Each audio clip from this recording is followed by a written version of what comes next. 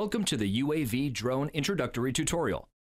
This tutorial takes us through the steps for setting up and solving a new drone photogrammetry project. The result is a low-resolution textured surface.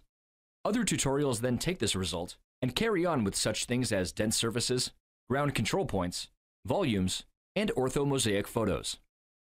Start a new automated points project. Select which steps to run automatically. All of these steps can also be run later manually. Here, we will run all three steps. Select the project photos on disk. Photos can be added and removed later if needed. For tutorial purposes, we will only use a small set of photos. Projects can be much larger. Most UAVs record the GPS position of each photo.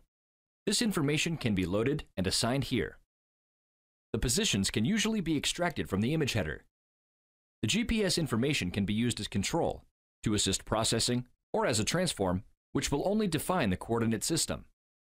Check the UAV specifications, or with the manufacturer, that the stored GPS data is accurate before using.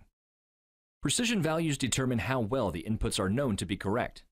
The smaller the precision value, the better the input is known to be true. These values affect processing. If you know the precision of the input camera GPS positions, enter them here or choose an appropriate default. This example will use an uncalibrated camera. If a calibration is available, it could be loaded here. This camera is a standard RGB camera, so the multispectral option is skipped.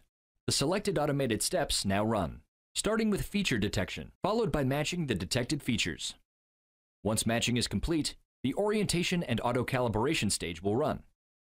When the smart match steps have been completed, the resulting low-density points will be used to create an approximate surface. This surface will then be textured, blending pixels from each photo. In about a minute, all 20 photos have marked and oriented, and the geographic coordinate system, matching the GPS data, has been set up. A textured surface was then created from these points. Save the project as wizardresult.pmr.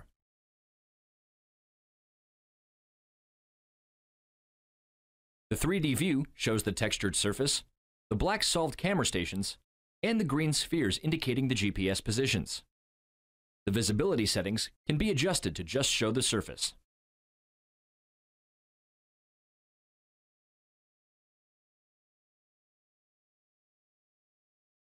Adjust the visibility settings to just show the smart points. This sparse set of points was used to solve the camera positions and create the approximate triangulation.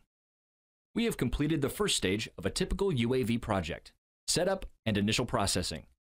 The results of the first stage can be used to create a higher density point cloud, a triangulated surface, contours, volumes, or a georeferenced ortho-mosaic.